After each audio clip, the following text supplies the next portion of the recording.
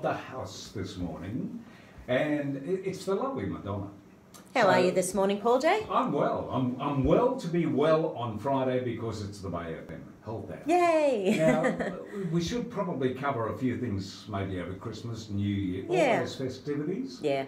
What do you reckon we should start? I think it's just an idea to keep an eye on your health over Christmas. It's really easy for people to get things out of control. Oh. So just some sort of tips to keep your liver and kidneys and, you know, your major organs functioning, as well as, you know, the digestive tract and stuff like that. Mm. So basically the big things that tend to happen over Christmas, we know what they are. It's too much sugar, it's too much alcohol, it's too much of the fun stuff. And it doesn't take too much to throw the body into an inflammatory cascade and cause all sorts of health. I know, it sounds awful, doesn't it? That doesn't sound good at all. But the average person can easily put on 2-3 kilos over this next couple of weeks. It's really easy to do. And if people are having, like, you know, like so many people I know have already been to 2 or 3 Christmas parties, and there's still lots more to go. And, you know, Christmas parties are one of those things when everything's included and off you go and you're having a good time. Yeah, I know exactly what you're saying. It's way too easy to have way too much fun. Yeah, but you can have a little bit of fun. But yeah, I know what you're saying, because I mean, you see the next door neighbour. Hey, Fred, come over and have a beer with me. All of a sudden, you've got the peanuts out, you've got the rum balls out, and blah blah blah. And of course, what do we not do during Christmas? We don't keep up our usual healthy things we do. So a lot of the time, the exercise disappears. If people go to yoga, that disappears. If people are drinking their 2 litres of water a day, that disappears when they're with family and friends. So it's really easy to forget the good things that you normally do and kick into the stuff that isn't so good for us. Yeah, so where are we going with this? Are you saying that you may well get that habit over Christmas and New Year, and that might continue throughout the year? It really can do that. So there's been some studies that show, and I've said this before, but it's important to remember, one big fatty, sugary, carby meal can stimulate, for a start, it can stimulate up to 80 dodgy genes if we don't do something to reverse the inflammation. Right. So that's something which is, there's been quite a few studies that sort of indicate this at this stage. So basically we might have our health stuff under control. Yeah. And then Christmas, and of course don't forget, it's not just Christmas, it's the stress that goes along with Christmas. It's meeting up with family members that we might go, oh no, not Auntie, you know, Valma's going to be there, and, you know, she always gives me a hard time. It's all of the stress associated with it. It's the travel, it's the being out of your routine, it's not sleeping in your own bed, it's not having your own pillows. All of that stuff can then impact on your lack of sleep as well. So it's sort of like, for a start, I think keeping your water up. That's such an easy thing to do, but most of us forget it. I let mine out. You need, every time you have a beer, you need to have a glass of water. Right, gotcha.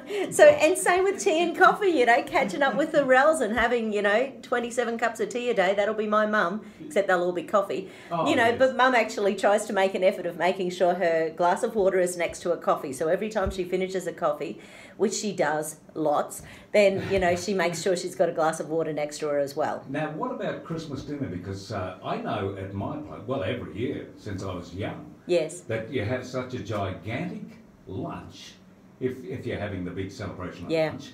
And come that night, and someone says, "You want something to eat?" And you go, "Oh, no, I'll just have a piece of ham. That'll do it." Yeah, but it doesn't stop with a piece of ham, does it? No, it you know, quite often. On. You want a beer with that? Yeah, that's right. And all of a sudden, we've had the second and third meal for the day, and and each time we fill to capacity. We're not filling just the normal amount that we would normally eat. We are filling ourselves so much because there's such a bounty there. Let's face it. You don't want to be rude either. No, you don't want to be rude, and you don't want to miss out. And my sister-in-laws, they both know me well, so any leftovers, they sort of know that I'm a muncher, so they put leftovers in front of me. And it's fine if it's carrot and snow peas and, you know, capsicum sticks and stuff like that, which I always make sure there's heaps of healthy stuff because I know I'm a muncher. Right, well. So therefore I try to make sure that there's a big platter of that sort of thing, because at least if I'm eating that, you know, I'm getting lots of fibre and lots of nutrients and that sort of thing. So I think people have got to keep their water up. That's really important. And it's hot, you know. Important, yes. So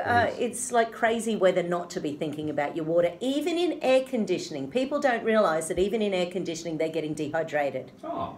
So you might think you're not out in the sun, so therefore you're fine. I feel comfortable. Yeah, it's very comfortable. But so that's something. Keep an eye on water, because often hunger and thirst feel exactly the same to the body. Right. So so as soon as, and I'm not necessarily talking on Christmas Day and those days when we know we're going to be eating. I'm sort of trying to think about getting back into normal life again afterwards. Yep. So if you, and of course there's always the leftovers as well, but that's a whole other story. So it's sort of like thinking about making sure, if you're thinking you're hungry and you think, well, am I hungry? I've just eaten. And it can be because you're eating the wrong things. You're eating leftovers that are high carb. Yeah, exactly. Yeah. Now, it's funny because it's not the hams and things that are going to be the problem in general, because they're protein. So remember how protein and fat release a hormone from the pancreas called glucagon. Glucagon is fat burning. Carbohydrates are fat storing. So basically we've got insulin and glucagon, and these are two things that tend to get really out of balance over Christmas because we often don't have enough protein, we have way too many carbs. And of course then the whole dessert thing, all falls apart. What are the desserts in your household? Anything and everything. Yeah, pavlova and Christmas cakes and Christmas puddings and tiramisus and Well, listen, I've got a tip for the Christmas ham. Oh, yes. And a mate of mine actually up on the Sunshine Coast, Bill. Morning, Bill. Hey, Bill. What he did a couple of years back, and he said, "You got a big ham there." I said, "Yeah, it just won't end." And he said, "Well, when you get the ham, why don't you cut it in half and put some sections of it in the freezer?" Ah, very good. Right? Because then at the end of Christmas, you're going, "Oh, another ham sandwich. Oh, crikey." But you can actually just have enough for Christmas, and then just freeze it. So freeze the cooked ham? Yeah. Yeah, right. Yeah. And it's ready to go when you're ready in March or Easter or any time. Yeah. Yeah. Because it's so easy, isn't it? All those leftovers. And I think another thing is, think about, if you've got, say, a big rice dish or something, rice doesn't cost us that much to make. If it doesn't actually cost you a lot, think about throwing out the leftovers. Yeah, you can. Because especially the carby things, the carby and sugary things, because it's just not, it honestly is not worth your health. No. Because, it's the sugar and the carbs that are the big killers. They're the things that cause the inflammation. It causes heart disease and cancer and diabetes and all that sort of thing. So keeping that under control, but making sure you balance it out with, like I said, lots of fibrous water and veggies, and keep them yummy. By all means, have some lovely sauces and dips and things going along with them. It doesn't have to be... Yeah, exactly. I love roast veggies. Yeah, I just love them. They are a special part, even though it's... Do you do the turnips and parsnips as well? Oh, no, I don't know if I go that far. My brother-in-law is from England, so he's big into the whole roast veggie thing at Christmas time. I tell you what I do. Now, if I have a beer over Christmas, well, I think I probably will. But what I like are raw onions. Peel the onion, and you just take a bite of the onion. Right. It's lovely with a beer chaser, and it's very, very nice. Are you serious? I am absolutely serious. I love it. I can eat that onion just like that, raw. Huh. Not many people can do that. Well, that's bizarre. Others, but yeah, that's my little thing. I love it. I don't know what to think about that one, but onion's pretty good for you if you don't have gut. It's funny, onions are considered like a natural antibiotic. Right. Yeah. So, once again, it's one of those things that you can, grill up on the barbie and have as a healthy side thing. Isn't barbie grilled onion just the best? Raw, I love it. I know you're talking raw, but yeah. But if someone's got SIBO, small intestinal bacterial overgrowth, sometimes onion can be an issue, but people tend to know if onion's an issue. Okay. People often say, oh yeah, I burp like a crazy person for an hour and a half afterwards. So they're the ones who know that it's a problem for them, but generally it's a very healthy food.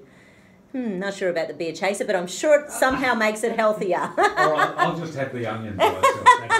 I'm sure your wife will love that. She looks at me and says, no helping. What are you doing there? There's also these funny little things that are only just starting to make a bit of... We don't even have them in the clinic. It's sort of new research that are indicating that spinach capsules tend to help with balancing out the blood sugar. So there's some very early research going on with that at the moment. I think it's going to be something, I might be wrong, but I think it's going to be something very similar to broccoli.